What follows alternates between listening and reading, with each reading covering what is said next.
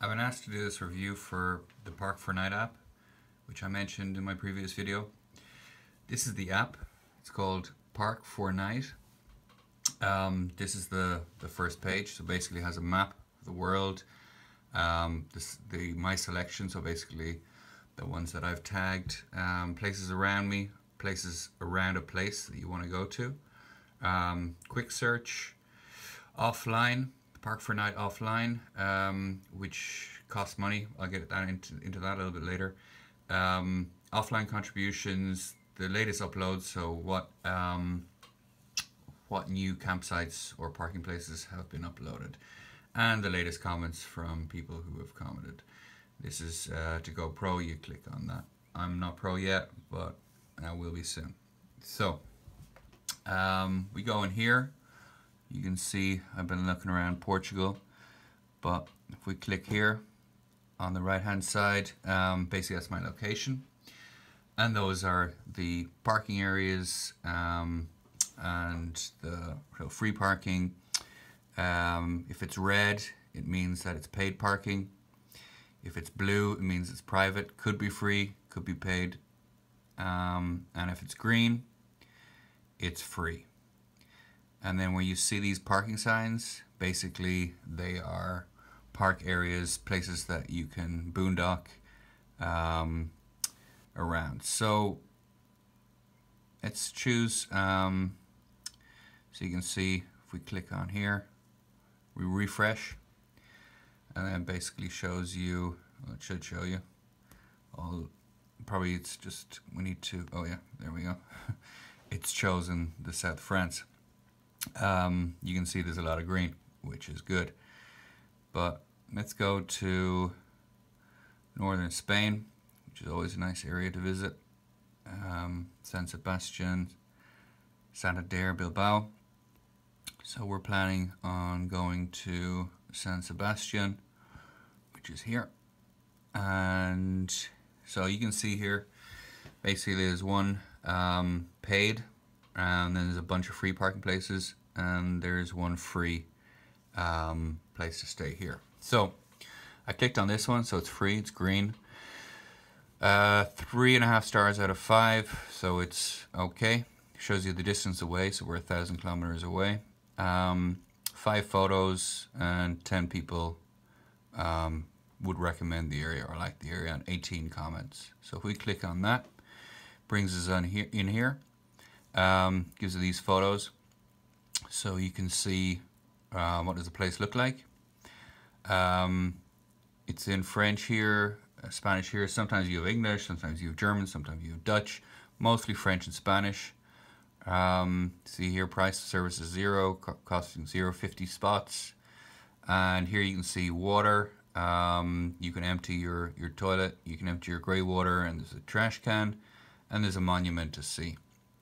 Gives you a GPS location and the address, and here are the comments. So you can just copy paste, put those into Google Translate, and also gives you the stars, so you get a feeling for what the place is like.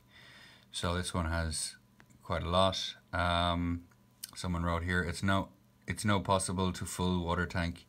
Oh, it's 2015, maybe it's changed. So we go back then. So it's probably an area we wouldn't stay in. It's a bit out of town, and we like to be able to go in with the bikes. So if we look here, you know, somewhere closer to the coast, that's 2.5 stars. No, great. Look here, that's 4.5 stars. 6 comments, 1 photo, 4 people like it, and it's very close to the center. So basically click on that, and then we can see, okay, so there's 1 photo. It's basically a free road, but attention, it's from 9 o'clock, so that's something you need to watch out for. You don't go too early. And then someone writes here something about, I don't know, I have to translate it, but I think it's €1.10 probably, to use the public showers at the beach. Toilets are free, and there's a water point at the beach.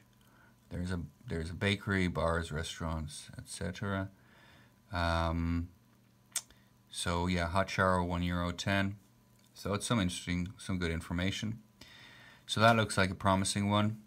Or, you know, if we want to go all out and spend some money, €3.50 or €3.30 for 24 hours. Looks like a decent place. Water, empty your toilet, empty your grey water, and you got your bins. You can go cycling, windsurfing, and there's monuments around. And it seems to have pretty good reviews. So there are areas like this as well. These are nature areas, so beautiful spot at the top of the mountain with an amazing view to the sea. Also, you know, free, gratuit. So they have it in English and French and Spanish here. And you can, you know, very good spot, quiet, not too big, slightly secret, blah, blah, blah, blah.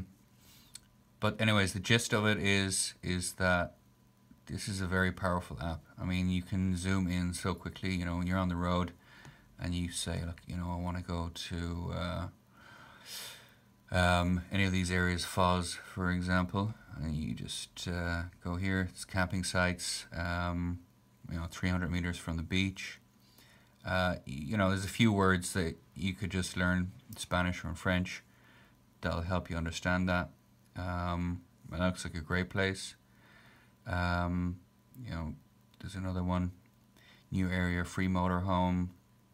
So all in all, super useful app. It's got 37,000 different locations on it. So you know, there's France alone, which has I mean, it's basically covers the whole Europe. You can see there's a lot less in Italy. Of the free ones. So if you want to go pro, you can do monthly or yearly. So you don't need to have internet if you go pro, which is pretty useful. So it's $1.99 a month or $9.99 a year. We will definitely go pro when we do our month tour in June, sorry. So yeah, and you can add locations if you find them, but that's all in all. It's a really, really good app, so I would highly recommend it. And if you have any questions, just let me know.